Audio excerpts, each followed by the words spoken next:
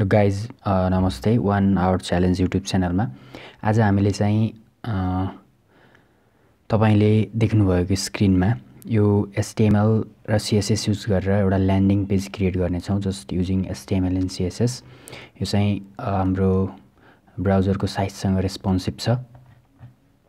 So आज चाहिँ हामीले HTML र CSS युज गरेर चाहिँ यो ल्यान्डिङ पेज क्रिएट गर्नेछौँ। सो मैले चाहिँ यो ल्यान्डिङ पेजको ब्याकग्राउन्ड चाहिँ pixels.com बाट डाउनलोड गरेको थिएँ।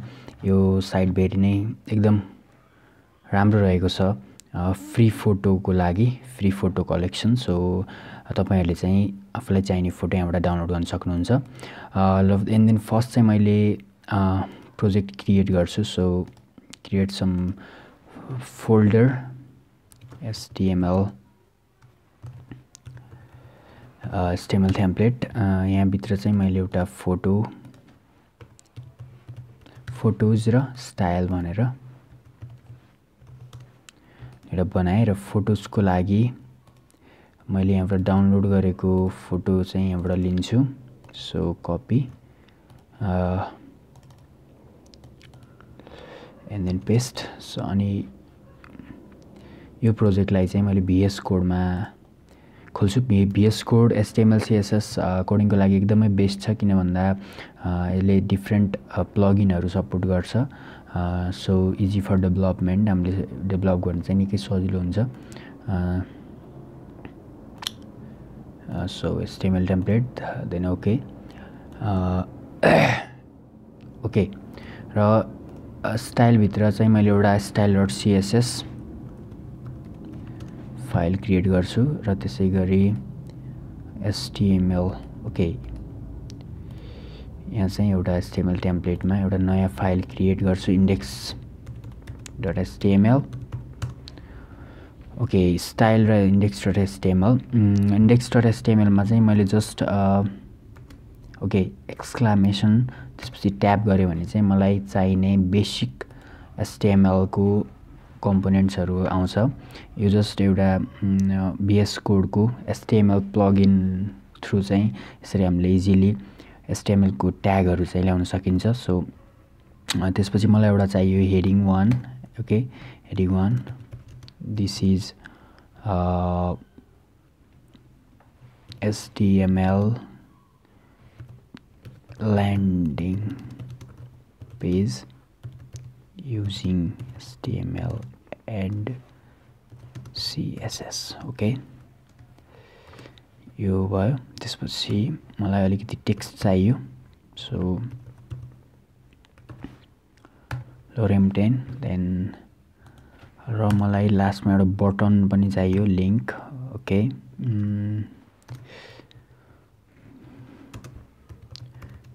क्लास चाहिँ हाम्रो बटन रिड मोर भनेर मैले गरेँ। सो यसलाई चाहिँ हामीले सिम्पल ब्राउजरमा हेर्यो भने चाहिँ कस्तो देखिन्छ सिम्पली हेरौँ। हामीले अहिले क्रिएट गरेको यो सिम्पल ब्राउजरमा हेर्दाखेरि ओके स्टाइल ओके। ब्राउजरमा हेर्दाखेरि चाहिँ सिम्पल ओके सिम्पल यस्तो देखिरहेको छ।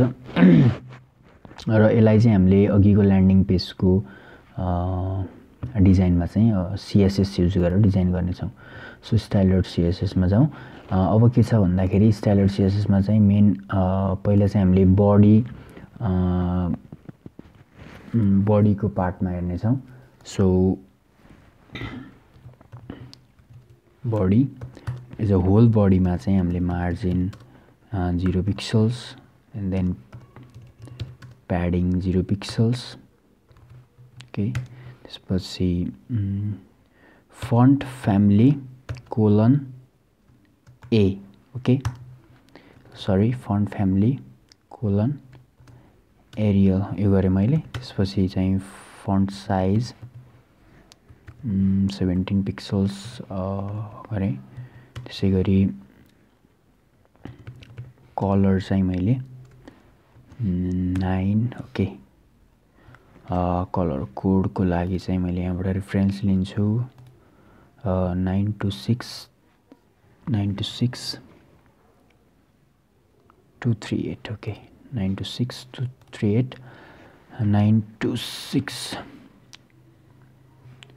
238 ओके ल बडीको लागि चाहिँ यति भयो त्यसपछि हाम्रो के छ भन्दा HTML मा चाहिँ मैले एउटा कुरा के गर्न बिर्सेँ भन्दाखेरि हेडर ओके हेडर है ओके हेडरलाई चाहिँ मैले यो पार्टलाई चाहिँ हेडर भित्र हाल्दिन्छु र आईडी इक्वल टु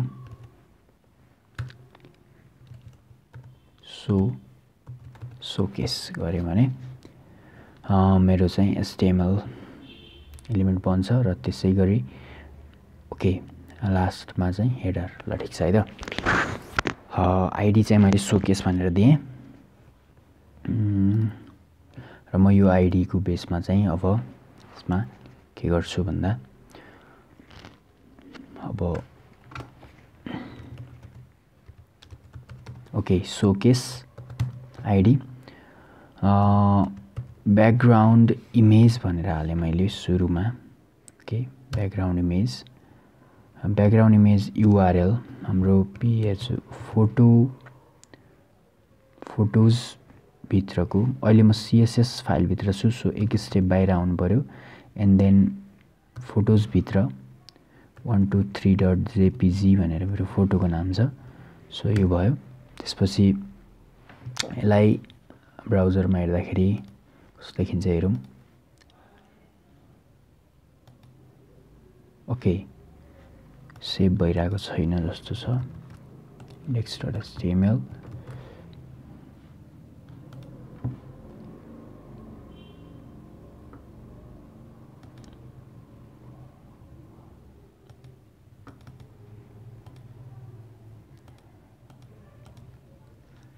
ओके मैले फेरि यसलाई ब्राउजरमा खोल्छु so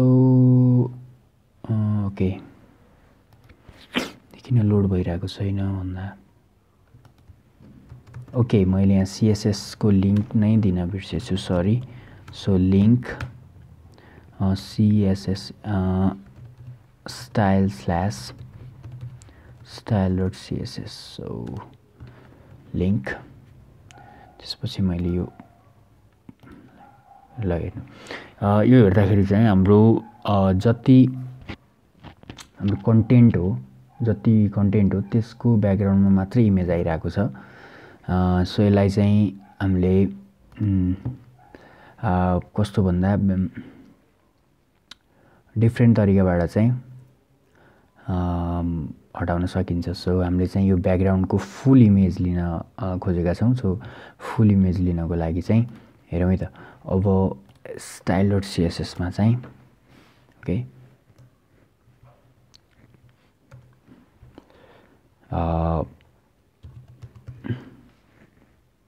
background position so cover मैले गरेँ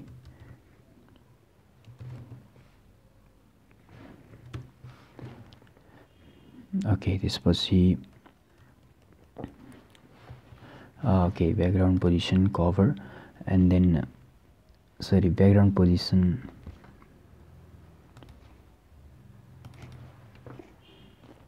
center background size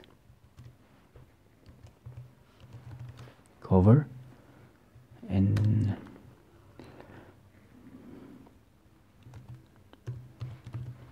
height मैले चाहिँ के गर्छु भन्दा 100 SV गर्छु है त यो भयो भने के हुन्छ भन्दाखेरि तपाईको फोटोले चाहिँ जहिले पनि स्क्रिनको 100% लिन्छ स्क्रिनको 100% ओके स्क्रिनको 100% यसले लिन्छ सो जहिले पनि कसरी लेख्न सकिन्छ भन्दाखेरि 100 सरी SV हैन VH मैले यसको फर्मेट बिगारे VH सरी सो यो भयो भने चाहिँ म भर्टिकल हाइट भनेर। सो तपाईको भर्टिकल अब इमेजको भर्टिकल हाइट चाहिँ हाम्रो इमेजको साइज र मैले यसरी स्क्रिनलाई तलमाथि गरेँ भने पनि अब चाहिँ स्क्रिनको बेसिसमा चाहिँ यसले फोटोको साइजलाई घटाउने तथा बढाउने गर्छ। सो हामीले पिक्सल मार्जिन भन्दा पनि भर्टिकल हाइट लियो भने चाहिँ सजिलो हुन्छ। र हामीले कन्टेन्टलाई चाहिँ अब कन्टेन्टलाई मिलाउँ। सो कन्टेन्ट मिलाउनको लागि चाहिँ मैले यो सोकेस भित्रको जुन कुनै कन्टेन्ट चाहिँ फ्लेक्स गरेँ the display. Okay, display flex गरिसकेपछि के आउँछ भन्दा यो कन्टेन्ट चाहिँ अब हाम्रो फ्लेक्समा आउँछ। सो ओके, फ्लेक्समा एउटै होरिजेन्टलमा आइरहेछ। सो यसलाई भर्टिकल गर्नको लागि चाहिँ फ्लेक्स डिरेक्सन कोलम गरेँ है। कोलम गरिसकेपछि आइरहेछ। अब चाहिँ यसरी आइरहेको छ। सो यसलाई चाहिँ बिचमा ल्याउनको लागि अब एलाइन्स कन्टेन्टलाई सेन्टर गरौँ र एलाइन्स आइटम। ओके, एलाइन्स आइटम्सलाई पनि सेन्टर गरिदियो भने यसले चाहिँ यो कन्टेन्टलाई चाहिँ ठ्याक्क सेन्टरमा ल्याउँछ। सो है त, अब के हुन्छ भन्दा यसले चाहिँ किन यसरी हाम्रो सेन्टर ल्याएन भन्दाखेरि जस्टिफाई। ओके, हाम्रो यो एलाइन्स भन्दा पनि जस्टिफाई। ओके, एलाइन्सले चाहिँ के गर्छ भन्दा जस्ट एलाइन्सले चाहिँ त्यो कन्टेन्टलाई चाहिँ सेन्टरमा ल्याउने मात्र काम गर्छ। जस्ट स्क्रिनको सेन्टर त्यो कहाँ छ भन्ने कुरा बाल हुँदैन। तर जस्टिफाईले चाहिँ के गर्छ, ओके, जस्टिफाई कन्टेन्टले चाहिँ यसलाई चाहिँ ठ्याक्क सेन्टरमा ल्याइदिन्छ, स्क्रिनको सेन्टरमा है त। ओके, ल ठिक छ, सेन्टरमा आइरहेको छ। सो अब हामीले चाहिँ काम गर्नुपर्ने केमा छ भन्दा अब यो हाम्रो क्लिक बटनमा है त, रिड मोर भनेर जहाँ छ त्यो बटनमा चाहिँ काम गर्नुपर्ने छ। सो अब के गरौँ, सो हाम्रो index.html को sref so read more class button भन्नेमा चाहिँ हामीले काम गर्नु पर्यो। सो हम style.css सो डट बटन भनेर क्लास छ। यसको चाहिँ के गर्नु पर्यो भन्दाखेरि ओके,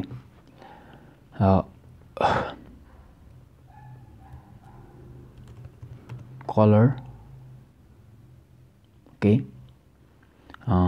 कलर मैले वाइट गरेँ अहिले। ओके, त्यसपछि बोर्डर, बोर्डर चाहिँ कलर सोलिड 2 पिक्सल को बोर्डर बनाएँ। त्यसपछि टेक्स्ट डेकोरेसन नन। ओके, यति गरेपछि चाहिँ हाम्रो बटन कसरी आउँछ हेर्न सकिन्छ। सो यसरी आइरहेको छ अहिले। त्यसपछि यसमा चाहिँ थोरै हामीले प्याडिङ राखौँ। प्याडिङ हाम्रो लेफ्टमा 0 पिक्सल, लेफ्ट र राइटमा, एन्ड देन टपमा चाहिँ टप र बटममा 10 पिक्सल्स। सो यति गर्यो भने चाहिँ ओके, राम्रो आइरहेको छ।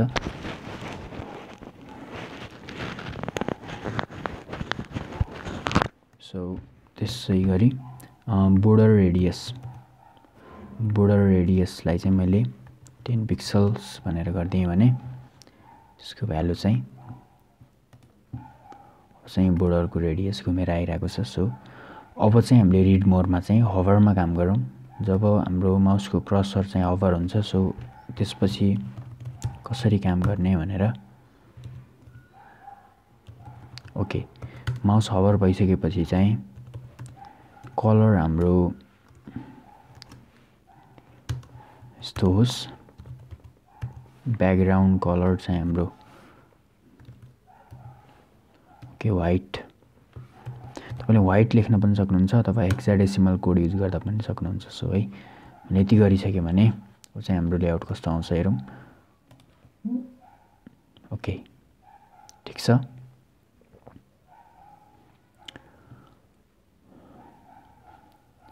र फाइनल्ली मैले यसलाई चाहिँ घटाएँ भने यो तपाईको यो कन्टेन्ट चाहिँ अलि जस्टिफाई भएर आएको छैन। सो मैले के गर्न सक्छु भन्दा सोकेस h1 लाई चाहिँ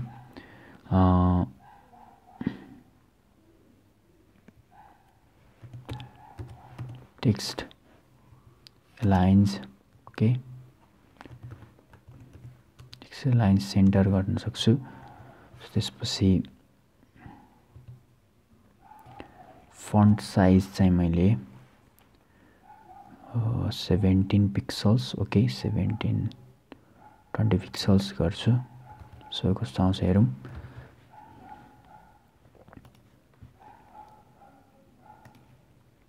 ओके 20 पिक्सल्स हुँदाखेरि चाहिँ अलि सानो आउँदो रहेछ। सो मैले यसलाई डिफल्ट नै छोड्देँ र एट लास्ट चाहिँ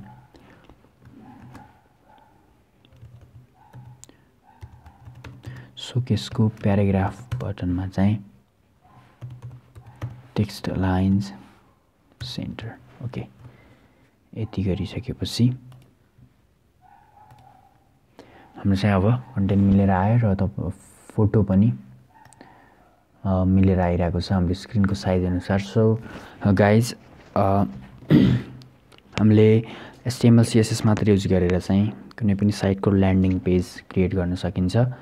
सो थ्याङ्क्स फर वाचिङ र अपकमिङ भिडियोको लागि चाहिँ मेरो च्यानल सब्सक्राइब गर्न नबिर्सिनु होला। धन्यवाद।